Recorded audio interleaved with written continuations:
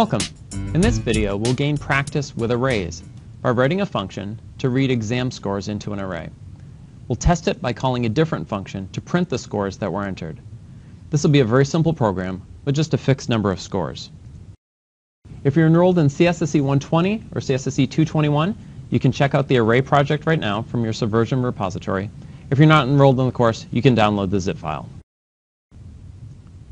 I'm in Eclipse, and I've checked out the arrays project. Let's go in and look at main. If we scroll down to main, we'll see that we've declared a size of an array, and we need to declare our actual array of scores before we can use the rest of the code. What it will eventually do is read the scores and then print the array. So what you should do first is actually declare that variable to store an array that has size integers into it. You might want to pause the video to do that.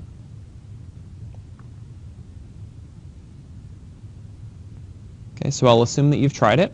So I have an array of scores. The scores will be integers, and the size of it is given by the variable called size. So if we take and save that and run the program, Control F11, you'll notice something interesting here is that it's actually printed the array, because we haven't read anything in yet, and you'll notice that the data is uninitialized. Again, unless you initialize your variable, you get whatever garbage was in memory. Let's look at the print array function.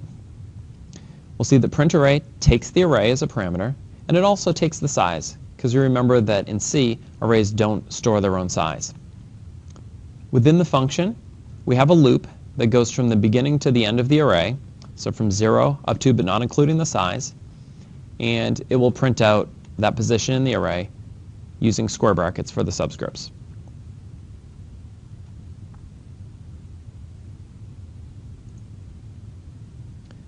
Let's write our read scores function. Here we're going to have to prompt the user to enter in a number of different integers, which will be determined by the size parameter passed in, and then store them into the array. Pause the video now and try to work out a solution on your own. Okay, I assume that you've tried something.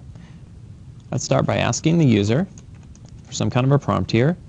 Please enter, and then give them how many integers they want. So please enter so many scores as integers. And then I think I'll loop through and just have them enter in that many. So for I equals 0, I is less than the size, I++. I'll need to declare I, so int I. Within that, I'll prompt them for the integer. Please enter score. And we want it to print score 1, score 2, score 3, and so on. So I'm going to actually put in I+1 here, because I starts at 0. I'll flush my buffer, as I usually do before I use a scanf.